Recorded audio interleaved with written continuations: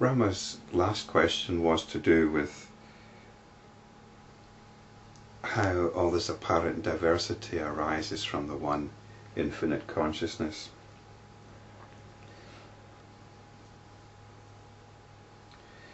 Vasistha continued, I shall again declare to you the way in which the one infinite consciousness has come to appear as the jiva and all the rest of it. So we've got the jiva, which is the individual, and all the rest of it, the world and so on.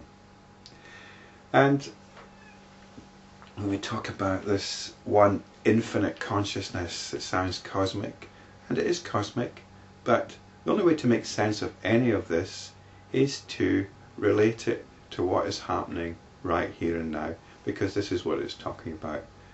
I mentioned in the previous chapter how the study of scripture is only valid if it acts as a mirror and it turns your attention round to your own nature. And this is how we have to try to approach this and not get caught up in notions, doesn't matter how cosmic they are, but to see what these notions are saying, what they're actually pointing out within our own being. You see in the ocean that it is tranquil in places and agitated in other places. Even so, the infinite consciousness seems to embrace diversity in some places, though it in itself is non-dual. It is natural for the omnipotent infinite consciousness to manifest in all its infinite glory. And that is a description of what is happening right now. The omnipotent infinite consciousness, which is simply consciousness, it is awareness. It is your awareness. You might think, oh, there's nothing omnipotent about my awareness. There's nothing infinite about my awareness. Well, you're aware of an infinite number of things that's going on all the time. And if you're aware of something, is that awareness different from what you're aware of? So you can be aware of an infinite number of things, and these things are doing an infinite number of things. They're doing an infinite number of things. All the power that is happening is within your awareness. It's the whole physical universe, the whole phenomenal universe is being, this is according to the scientific point of view, is being created moment to moment deep within your mind. I mean, that's just the scientific point of view, pointing out the wonder of your mind. It's consciousness that's doing this. It can't really be anything else. So this is what we've got, this incredible explosion of phenomena going on all around us, whether it's just within the confines of your own room, your own body, or if you're outside walking in the city or in the countryside or by the sea. All these infinite phenomena going on. This is the infinite consciousness manifesting itself in all its infinite glory. It's just the everyday, in other words. This manifestation of the omnipotence of infinite consciousness enters into an alliance with time, space and causation, which are indispensable to their manifestation. Time, space and consciousness. Time gives us past and future. Space gives us distance.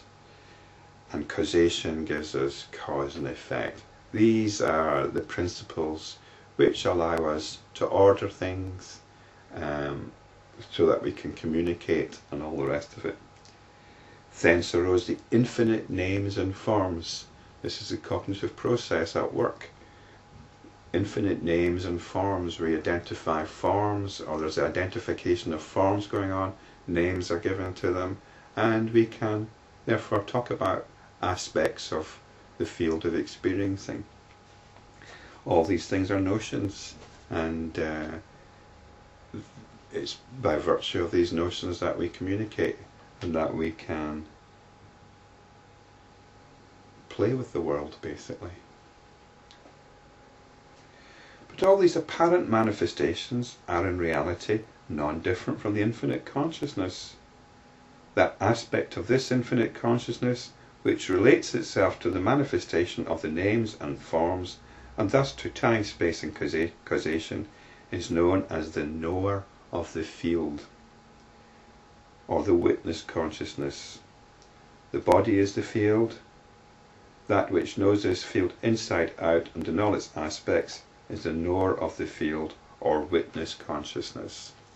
Now this is the first time we've come across this term, witness consciousness. And it's a term which is used in Christian spirituality. And I don't think it's got quite the same meaning here, though. It's not quite as sublime, perhaps, as what the witness is in the Christian spirituality. Let's see if we can tease out the meaning of it here. It's the aspect of the infinite consciousness which relates itself to the manifestation of the names and forms. So really it's really the beginning of the cognitive process. It's that inclination to want to understand. It's known as the knower of the field. I've often referred to the simplest definition of what is happening as the field of experiencing. It's taking the field of experiencing, and within that field of experience there's something which wants to understand it, which wants to make sense, which wants to comprehend it. This is the witness. This is the witness consciousness. It's the idea that there's, or the sense or intuition that there's something here looking out there, or experiencing something out there. And the body is the field. So the body becomes, well, the body is the abode of the senses. It's the